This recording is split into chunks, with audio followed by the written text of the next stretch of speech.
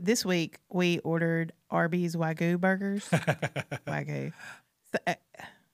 That's it. Wagyu. Oh, you're right. Wagyu. I was just laughing at Arby's. Y'all told me the idea. Y'all seen these Arby's burgers? I said, no, but I want to try it.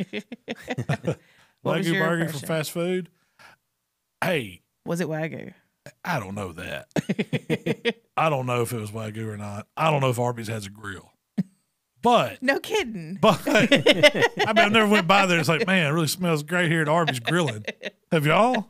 No, and they don't sell burgers. They don't sell burgers. They sell, I'm sure, bagged, heated up roast beef and whatever else they have. Chicken sandwich. They probably have a deep fryer. Their curly fries are on point. But that burger wasn't deep fried. It was good. I'm not gonna knock it. It was a good burger. It was a good fast food burger for what they're saying. Yeah.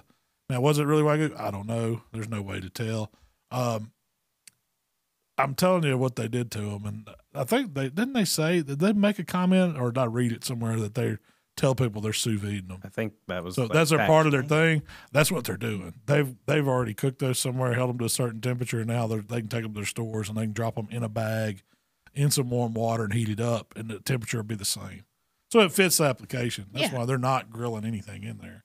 But it was a pretty good burger. I'm not gonna lie. It reminded me of kind of a you remember Backyard Burgers, chain? That's what it reminded me of, without the grill taste. Yes, Backyard used to be the best. But we had, it was, a substantial patty. It was bigger than a quarter pounder at McDonald's. If you want some fast food, you want a decent burger, I'd say give it a shot. Yeah.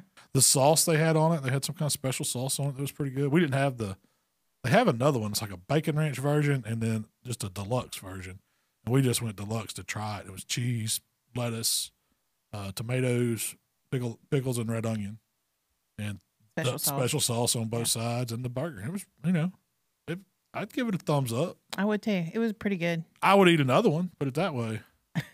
It's a fast food. Is it as good as a burger? Did it change your life? No. Is it as good as a burger that you could cook at a Wagyu burger you could cook at home?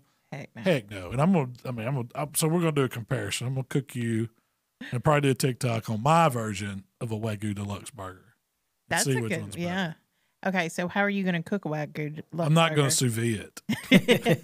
I'm gonna grill it. Where are you gonna source the meat?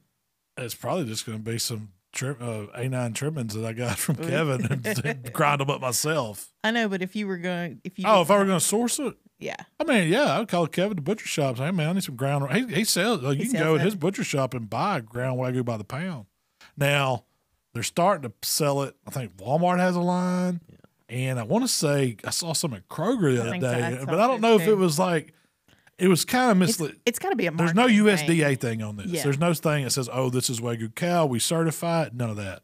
So it's all marketing. So the one I saw was like Wagyu like or something like that. So, man, what is this? They're just selling fatty meat. Yeah. It's probably all it is. I don't believe that it's coming from any different.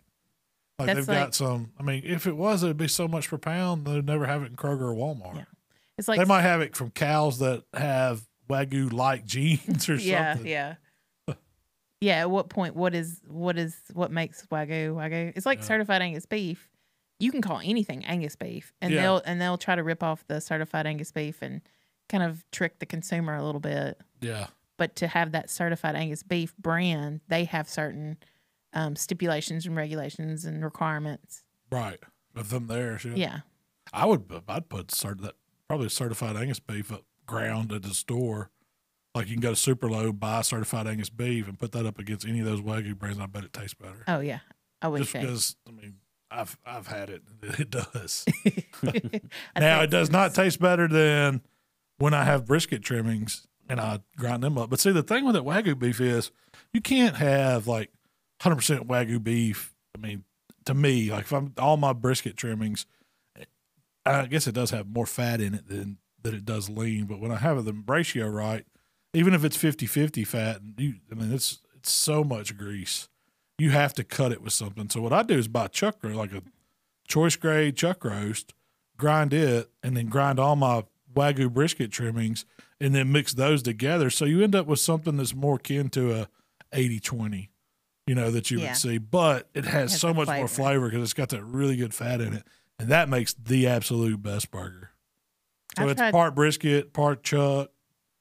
Oh, it's good. I tried cooking one just from ground Wagyu trimmings, and it wouldn't even stay together, even on just a flat top cooking. Yeah, it just fell apart. Yeah, it just falls apart. That's when you just cover it in cheese. That's what I did. That's your glue, and then you scoop it up, and you probably still got one of the best hamburgers. Now, I will say this. You can cook a burger that's got a good bit of the real Wagyu fat in it. You can cook it to well done 165 degrees, and it still just runs juice out everywhere. That's when I learned. I was like, man, these are awesome. You cook these, you can't mess them up. You can overcook them. I mean, I wouldn't undercook them, but I mean, I'm not eating my burger rare, but I like it medium. That's where I want it. So every time I order a rare burger, they look at me funny. Are you sure? You want worms.